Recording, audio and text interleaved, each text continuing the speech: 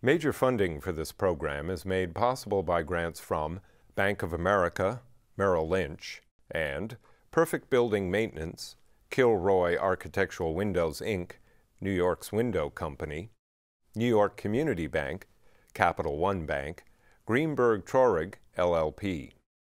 Additional funding is provided by grants from Akron Gold Brothers, LLC, Briarwood Organization, Beechwood Organization, C.B. Richard Ellis, Cushman and Wakefield, Dime Savings Bank of Williamsburg, Hal Fettner, Durst Fettner Residential, First American Title Insurance Company of New York, Friedman, LLP, Gemini Real Estate Advisors, LLC, Jack Jaffa and Associates Real Estate Consultants, James D. Kuhn Real Estate Institute at Syracuse University, Madison Realty Capital, Massey Knackel Realty Services, Meridian Capital Group, M&T Bank, Muss Development, LLC, Des Moines Group, Newmark Knight Frank, Orphanides and Associates, SJP Properties, Sterling and Sterling, Stonehenge Partners, Urban American, W Financial Mortgage Fund,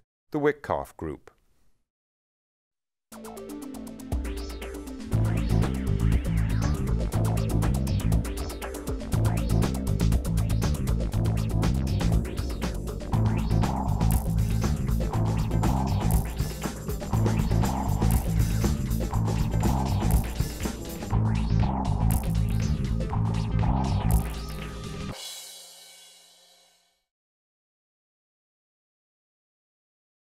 Hello, my name is Michael Stoller. The big title, everything that's happening today is Stuyvesant Town, Peter Cooper Village. What's happening? Who knows what's going to happen? We're not here to discuss what happened in the past. We're here today to discuss what's going to happen in the future. But I don't have my crystal ball, so I've asked these four very intelligent individuals to provide their insight in what's going to happen with Stuyvesant Town, Peter Cooper Village. My guests include Jim Kuhn, the president of Newmark Knight Frank, Dan Garodnick, councilman of the city of New York and a resident of Stuytown, Stephen Witkoff, the president of the Witkoff organization, and last but definitely not least, a regular over here, Joseph Ficalora, the chairman, president, and CEO of New York Community Bancorp. Joe, you have one of the largest loans where a bank has the loan on any property in New York City and probably in the country in Co-op Village. What do you see happening? I mean, I'm not here to say that Tishman Speyer made an error, which they probably did, and because everybody wanted. It was a time that over there. What do you see as a banker? What do you see as a real estate leader and as somebody who's been involved with the Fed and everything else? Well, Co-op City is not Stuyvesant Town. Co-op City is a co-op. The people there own the property. I agree. New York Community Bank is a leader in affordable multifamily rent-regulated apartments. So where do you see this? I mean, Stuytown is where Jimmy grew up. Jimmy's father and mother lived there. They were there 60 years. Dan's been there his entire lifetime. Steve probably wanted to buy it over the period of time. And you've probably been offered the financing on it. So where do you see what's going to happen? Well, some of that's up in the air right now. Obviously, there'll be others who could talk about structures that might work. I think the important thing to recognize, though, is that right now, the most money that is at risk in Stuytown is, in fact, taxpayer money. Because Fannie and Freddie happen to, in fact, be bankrupt. And the only money available to cover their losses are taxpayer dollars. So there is always a winner and a loser in anything. In this particular case, the outstanding debt to the largest degree is held by the taxpayer.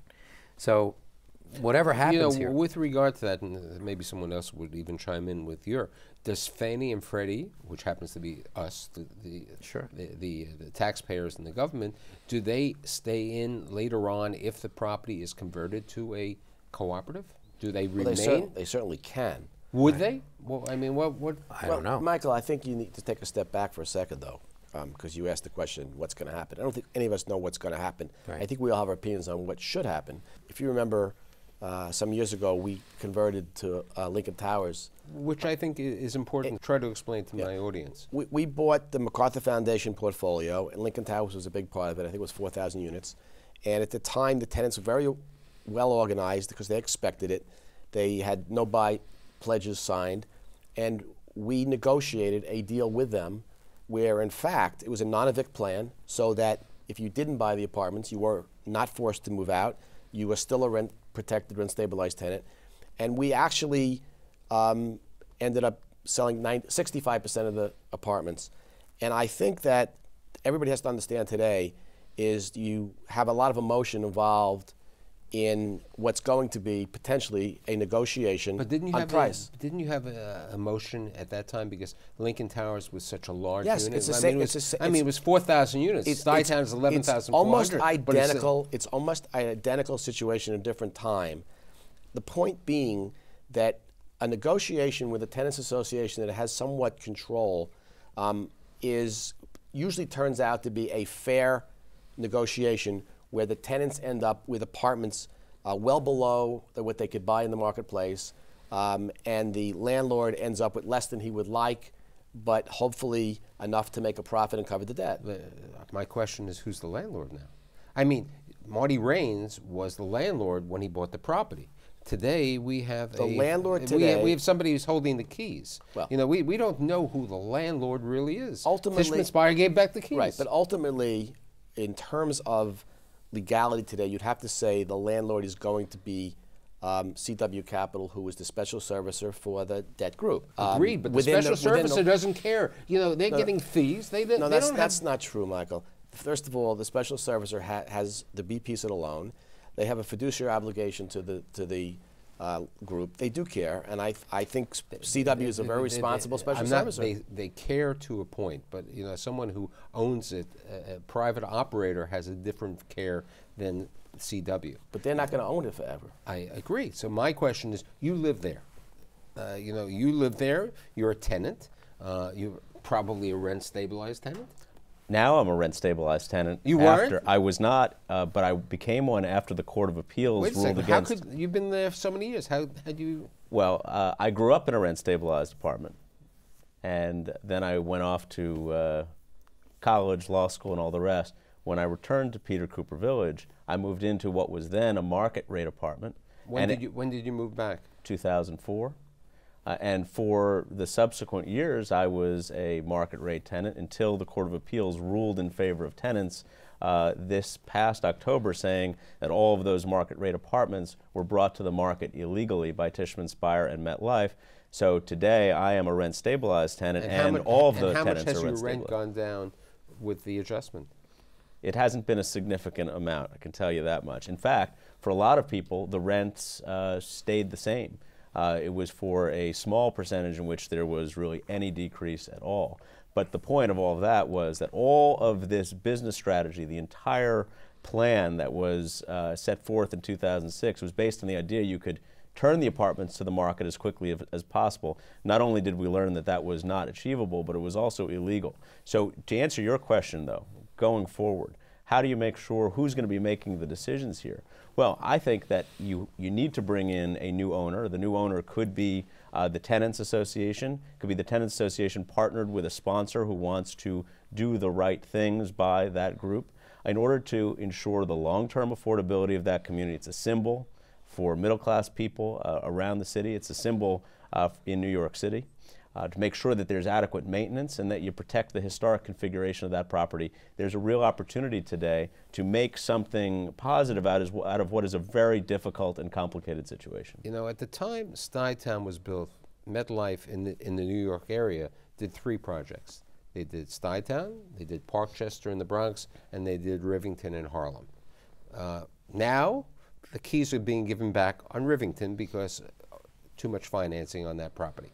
Parkchester. What happened in Parkchester? Harry Helmsley bought it and did a conversion with the tenants to the tenants. It's not a co-op? Condominium.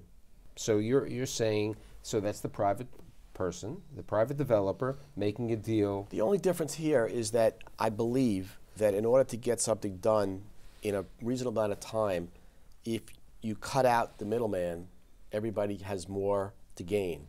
So who's the middleman? The middleman is if you bring in a developer who needs to earn a profit.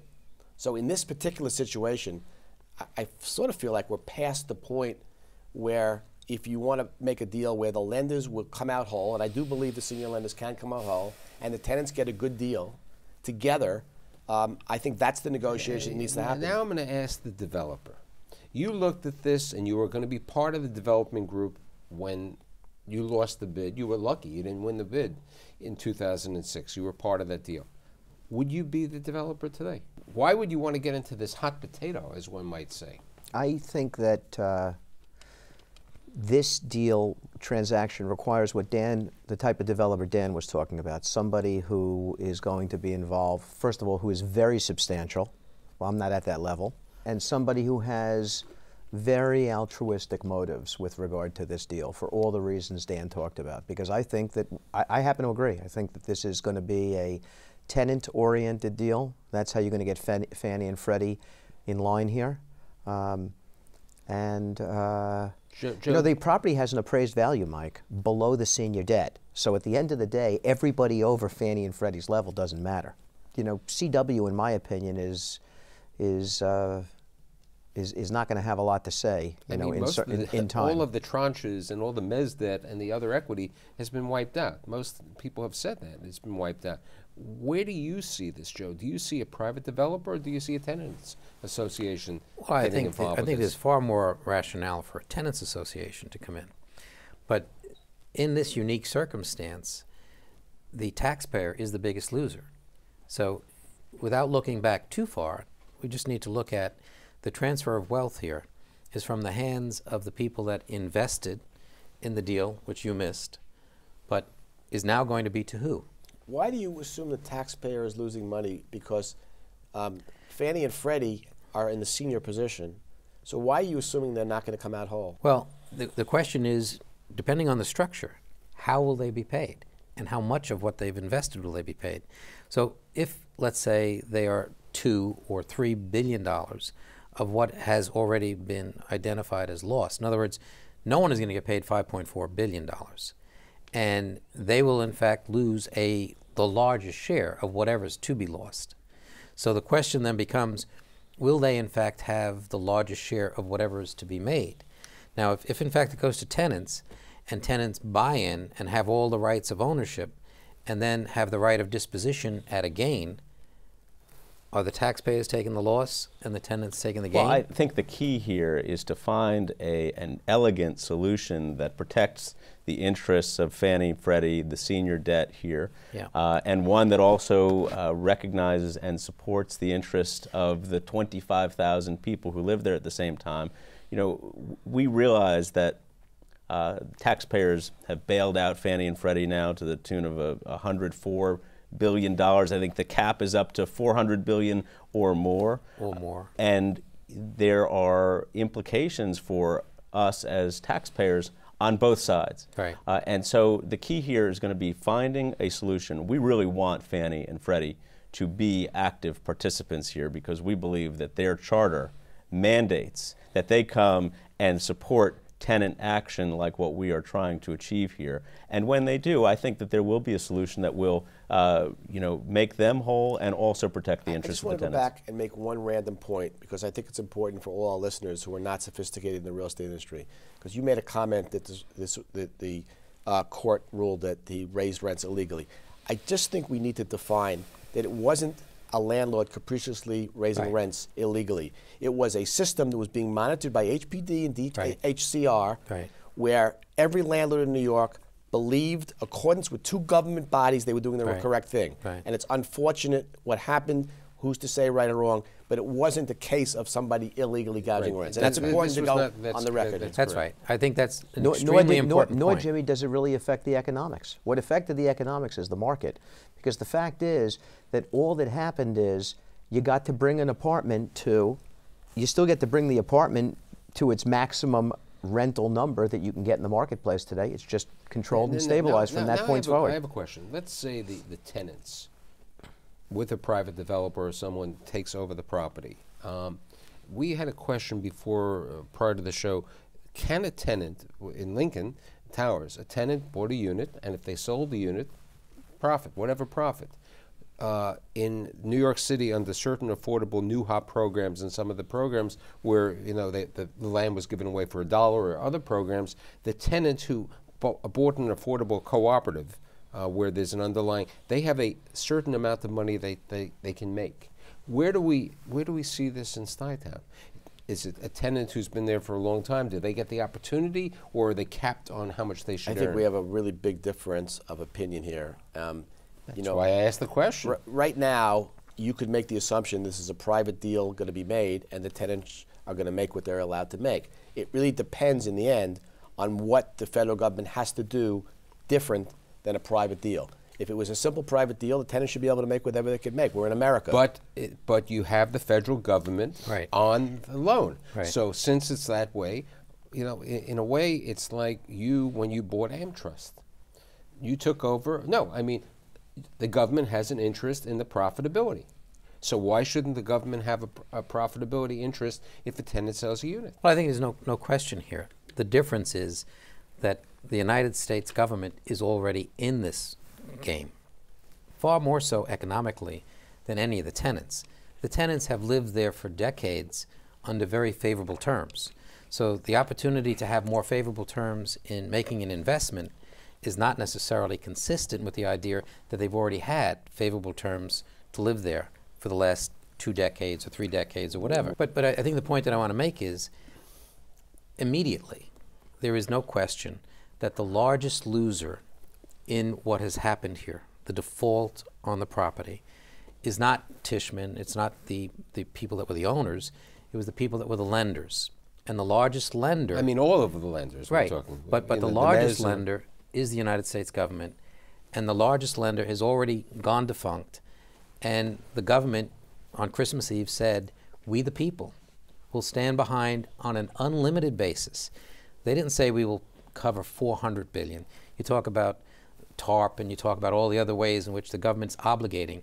They said we will stand by Fannie and Freddie on an unlimited basis, which means that all the losses which inherently are in their portfolios are the losses of the taxpayer.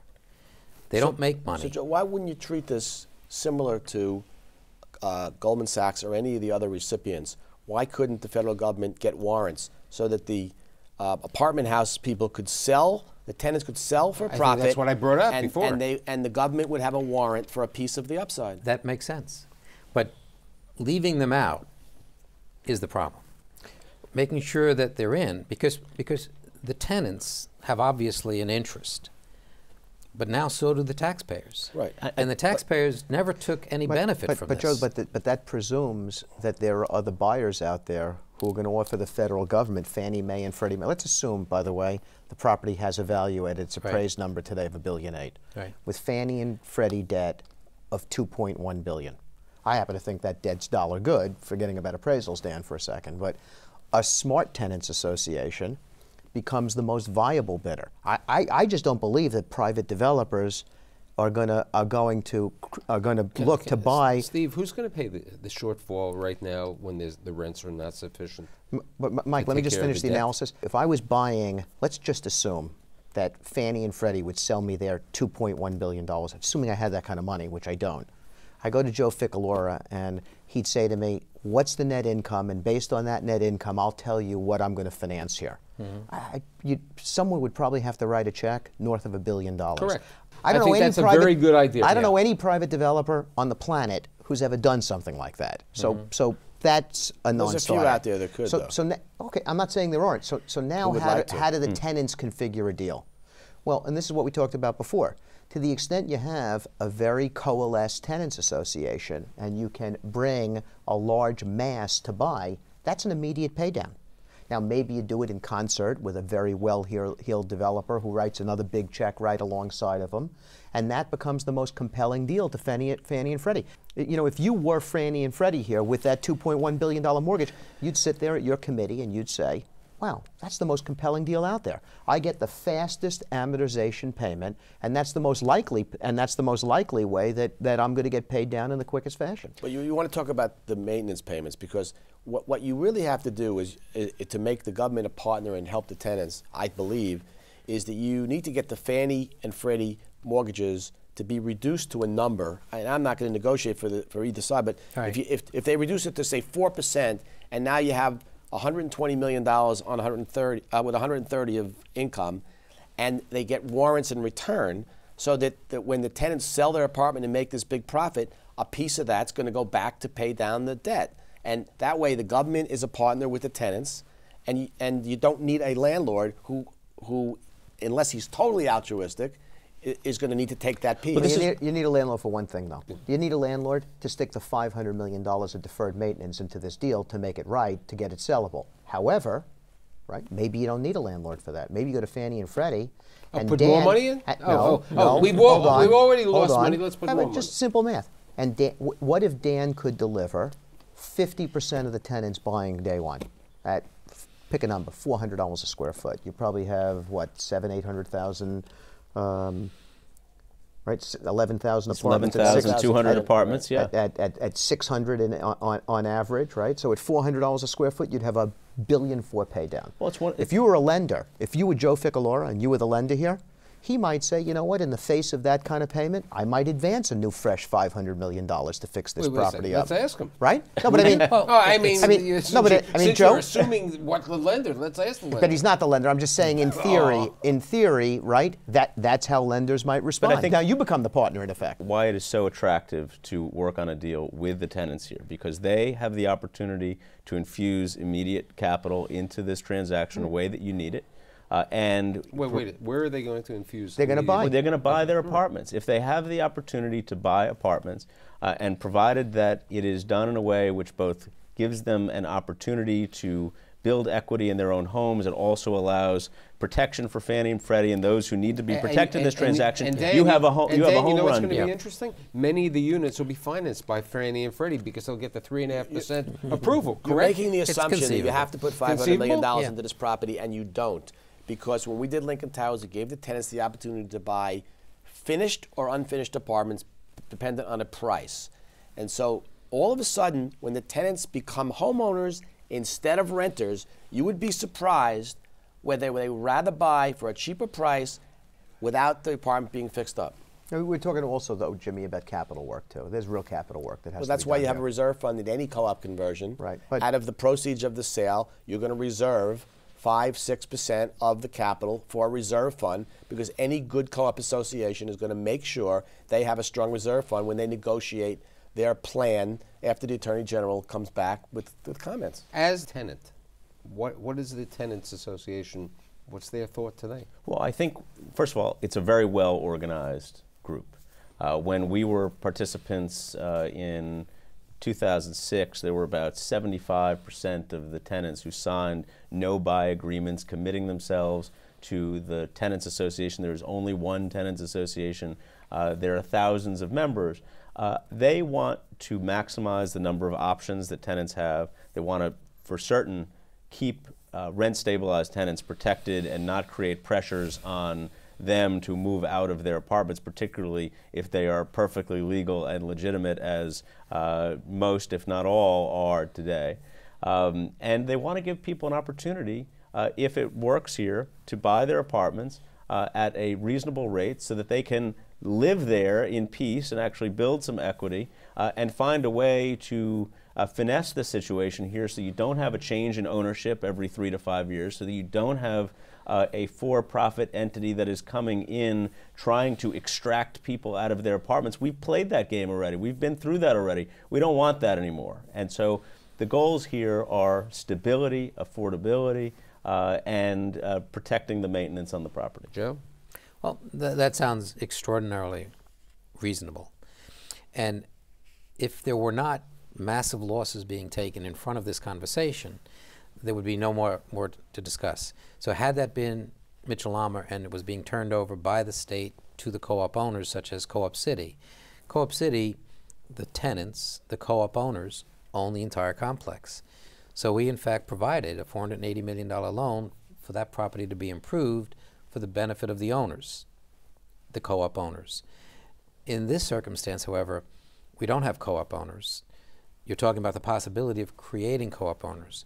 But if we do that without recognition of who, in fact, is taking the big loss, which right now is the taxpayer, then we're leaving out an important component of how you've come to where you are. So, and this has nothing to do with the lawsuit. This has to do with what is the right redistribution of wealth, if you will. The economics in this particular complex have existed for decades. The long-term holder of this asset was MetLife. They ran the property well, as best as I know. They ran the property well to the benefit of all the tenants, and they were there for many decades. They were offered to sell at a very, very high price. And they sold only because they went public. MetLife really subsidized this for many, many years. They spent much more money than they had to. Right. And they kept the property Correct. company. That's right. They were a great had to owner. exercise their right to sell it. That's right. And had they made a very shareholders. big profit They had the right in selling. They had the right. And the point that you made earlier, MetLife did not break the law. Neither did Tishman break the law. Unfortunately, the amicus brief that was filed by the city agency responsible for changing the rent in that complex was ignored. So the amicus brief... I have to correct a couple of things. First of all, there was some conflicting authority coming out of DHCR as to what was proper and what was right. That should have been a flag, I think, for anybody involved here as to what was legal, what was not legal. As it turns out, the Court of Appeals said that you can't do it.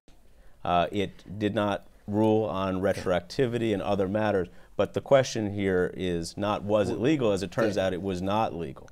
I just want to ask one last question. Does the group believe that a private developer will get involved with the Tenants Association in this transaction? I believe they will, because I believe that as a special servicer, they're going to feel that their fiduciary obligation is to get people who know how to run property in there fast. But you can get a property manager. Well, that's what they're going to do. They're going to get a property manager. Okay, property. I'm saying, will the end product be an owner, an investor, and the Tenants Association? No, I think it'll just be the Tenants Association. Joe? I'm not sure. I know that the Wilbur Ross Group and Lefrak are real players, and they conceivably could be relevant in this decision process. Stevie? I think it's not a player like that, my own opinion. Those are guys who need to make a lot of money because they're running public funds. No, I think if Dan does a good job here, he's got the most leverage. I think that paper is dollar good. The only person who's a tenant sitting with us? I would say that every interested party out there will do their best to wrap their arms around the Tenants Association and the tenant body, and we're going to do our best to ensure that there's an outcome that actually respects the goals that the tenants have set out. And what we're going to do, and I'm going to ask all four of you to remember, because in a couple of months, I'm going to ask the group to come back where we can see what has happened and what's going to happen in the future. So I'd like to thank Jim Kuhn, Dan Garodnick, Steve Witkoff, Joe Ficalora. Next week, we're going to be talking about affordable housing. See you next week.